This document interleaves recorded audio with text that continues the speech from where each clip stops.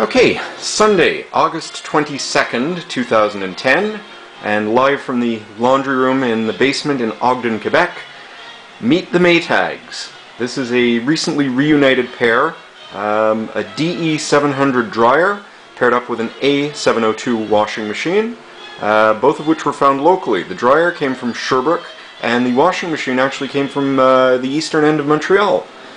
So just an overall view of the machines here, just pan down on the dryer. I'm absolutely thrilled to say that the dryer door does not have the telltale Maytag scratch. Door gasket's in kind of bad shape, probably going to have to replace that at some point, but it was obviously a very well cared for machine, still works great.